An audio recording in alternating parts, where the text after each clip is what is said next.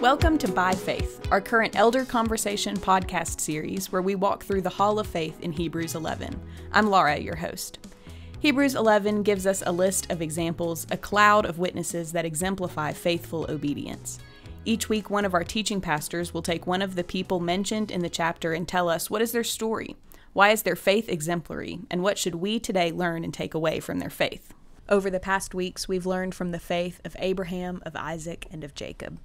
If you've missed any of our previous elder conversations on the lives of these people and others from Hebrews 11, you can find those online at tcbchurch.org/elders or wherever you listen to podcasts. This week, we turn our attention to Joseph. Hebrews 11, verse 22 says, "By faith Joseph, at the end of his life, made mention of the exodus of the Israelites and gave directions concerning his bones." So who is Joseph? What is his story? And why is his faith exemplary? What should we learn from it?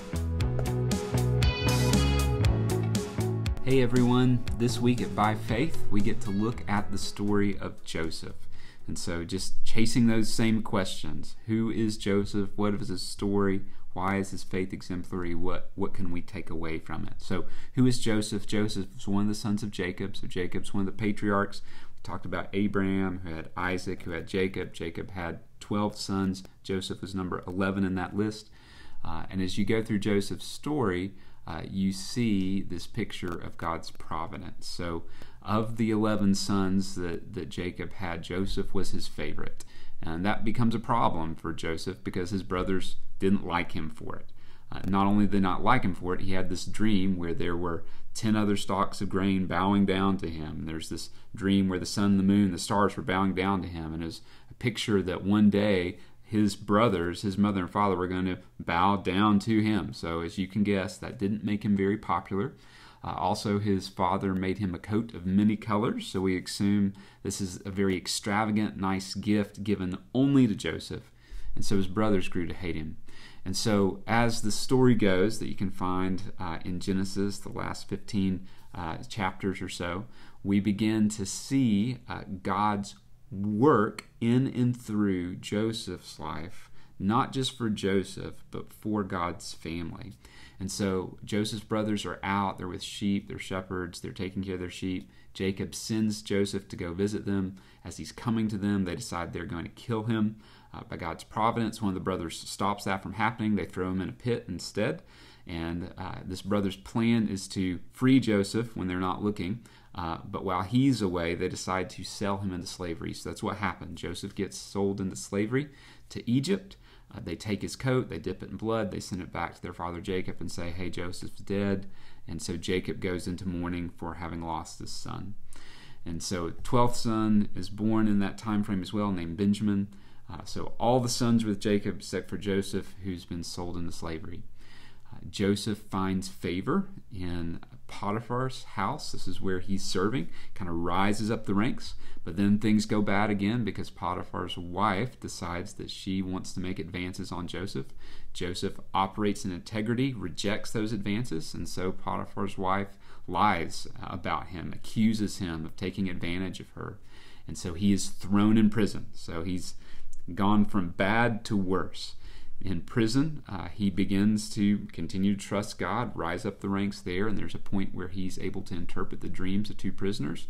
That one, the dream means he's going to die, the other means he's going to live. That's what happens. The one who lives says he's going to go tell Pharaoh and others about Joseph, and he doesn't. So Joseph just continues in prison. What's going on? He's faithful, and life keeps getting worse for him, which is a good lesson for us. But there comes a point when Pharaoh has a dream, he needs it interpreted, and the man who had received the interpretation from Joseph remembers Joseph, tells Pharaoh about him, and so Pharaoh calls for Joseph. Joseph comes, interprets this dream, and in this dream there are pictures that represent 7 years of harvest that are going to come on the land, and then 7 years of famine. And so Pharaoh asks Joseph what he should do, and Joseph says, during these years of plenty, harvest, you should accumulate as much grain as you can, save it for the years of famine so that your nation, your people will live. Pharaoh sees the wisdom of this and makes Joseph second in command. And so after decades of being falsely accused, pit, to prison. Now he is one of the most powerful men in Egypt.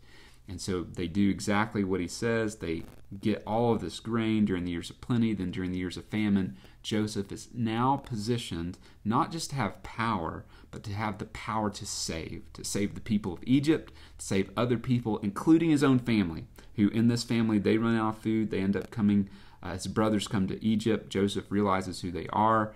He kind of has some back and forth with them, and eventually reveals himself to them, and they're really afraid. Is Joseph going to punish us? Is he going to kill us? But Joseph forgives them. He acknowledges their sin against him, but that was all a part of God's greater plan to save his family. And so in this turn of events, now Jacob, his sons, Joseph's brothers are all moving to Egypt, and Joseph is able to be their savior. As we come into Hebrews 11, we see now Joseph is about to die, and this picture of faith that the author of Hebrews gives us is that even at his death, Joseph is trusting that God is going to take his people out of Egypt back to the promised land to fulfill his purposes. He's looking forward to the Exodus. He doesn't even know what the Exodus is. He doesn't know Moses. He doesn't know what's going to happen. But he is trusting by faith that God is going to fulfill his promise to a people and a place. And he says, hey, when you go, take my bones with you. This is not where I'm going to be buried. I'm going to be buried in the place of promise. So why is Joseph's faith exemplary? A couple reasons. One, it's exemplary because he trusted God's promises beyond what his eyes could see.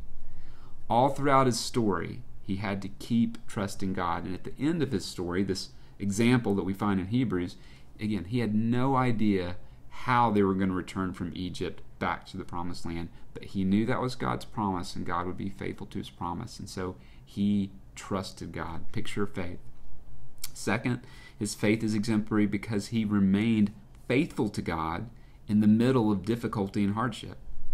This isn't a story about someone who had a really plush, posh life who trusted God. No, he went through incredible loss, difficulty, hardship, suffering, and he kept trusting God. So his faith grew through the hardship.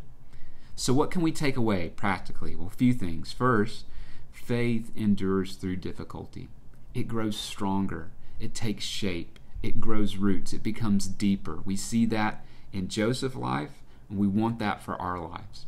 In James 1, it says, count it all joy when you go through trials and suffering, for the testing of your faith produces patience, steadfastness, endurance. And that's what we want for us. Faith grows, it endures through difficulty. Second, faith trusts God's promises and his purposes and his providence. Joseph had no idea how all these bad things were going to work out. But he believed that God's plan, his purposes, his providence would come to fruition. And he saw that decades after his trial began. Same thing for us. You might be walking through some really difficult things today. You may not understand why, but you can trust that God knows why and that he's working for his glory and for your good if you're his child. Third, and I think this is just really practical, faith fuels forgiveness. Faith that's growing in God gives us a willingness and the ability to let go of hurts that have been committed against us. It fuels forgiveness. Joseph forgave his brothers, even though they wronged him. They did nothing to make it back up to them.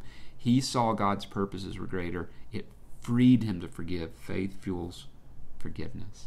So those are a few things that we can learn and ask God to work in our lives, the power of the Holy Spirit. Joseph is a picture not of the one we are putting our faith in, but a picture of someone whose faith, confident trust was anchored in God. I pray that yours would grow today as you trust Jesus for what he has done for you and what he is going to do for your good and for his glory.